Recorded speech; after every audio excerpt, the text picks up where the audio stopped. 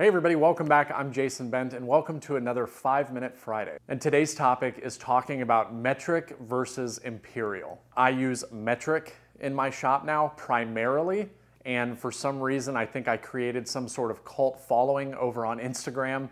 And even here on YouTube, I always get comments of people that are like, oh, it's so great to see an American using metric, which I think is funny, but it's one of the most common questions that I always get people curious as to why I switched. So let's go ahead and put 5 minutes on the clock and I'll go ahead and get into it. So to start this off, I want to say that it would be silly of me to make the comment that metric is so much better than imperial for everybody. I think that that's ludicrous and I don't agree with that. What I can tell you is that the reason that I switched is because I am not good at math.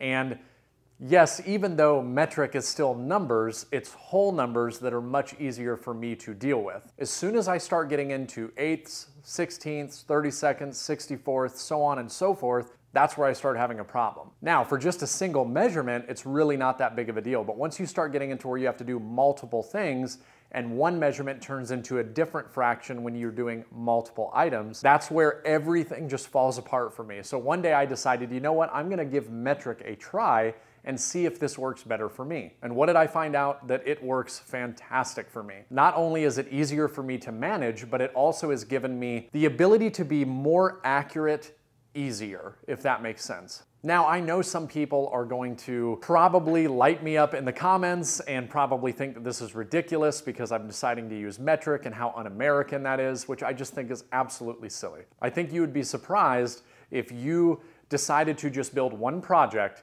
using nothing but metric measurements, how much easier the process becomes. I'm not saying that everybody needs to do this or should do this. If you're somebody that's considered the idea of switching from imperial to metric, you are the people I would definitely say to give it a try, because you're probably in the same position that I was in, where it starts to get really frustrating when you're trying to figure out all the different measurements or divide something that's a fraction or whatever. Again, I'm not good at math. I graduated high school with Algebra 1-2, which I'm pretty sure isn't even supposed to happen, but it did happen. And so now I want to talk about the most common conversation that I have when it comes to imperial and metric, and that is the fact that people have a really, really hard time thinking of what something is in a metric measurement compared to an imperial measurement. It does not matter. And so the biggest gripe that people have is if you were to say,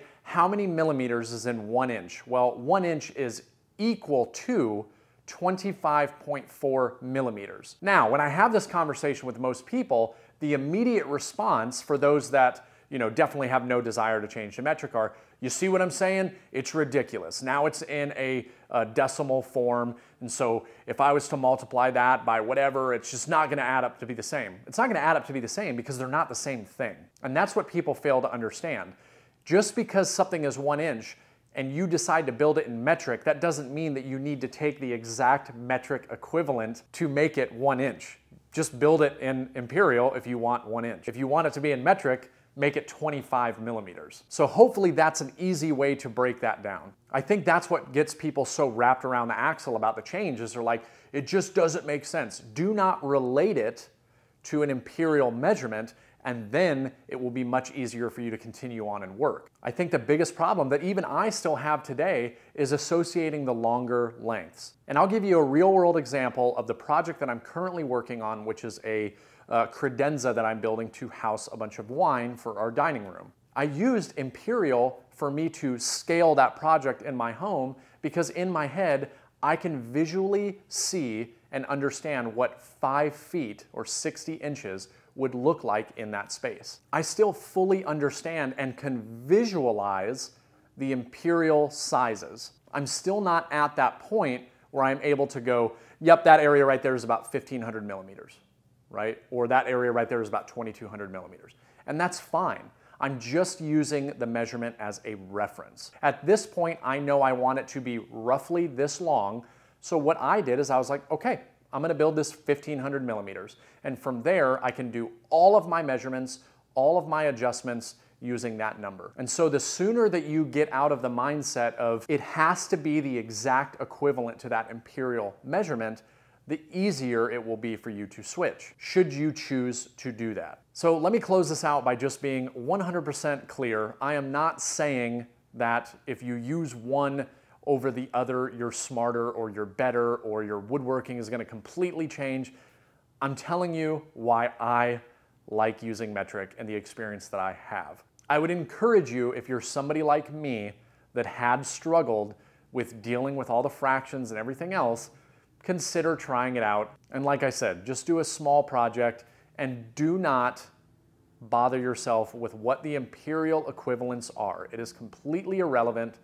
Imperial and metric are two totally different things, but at the same time, they do the same thing. So hopefully you guys found this video helpful and you guys kind of understand a little bit more why I decided to switch over to metric for about 99% of what I do in my shop. I'm really enjoying these 5-Minute Friday segments, everybody. If you guys have anything at all, please do not hesitate to leave those in the comments section below or reach out to me over on Instagram at Bent's Woodworking. You can follow me there. You can actually see what I'm doing in my shop on a daily basis over on Instagram, but please do not hesitate to send me a DM and say, hey, can you do a 5-Minute Friday segment on whatever, whether it's a tool, a topic, does not matter. These videos are really easy for me to do and I really enjoy doing them. So if you have something, comments down below or send me a message over on Instagram. That's gonna do it for this video, everybody. I've got to get to work in the shop. So until next time, get out in your shop, try something new, and I'll see you in the next video. Thanks.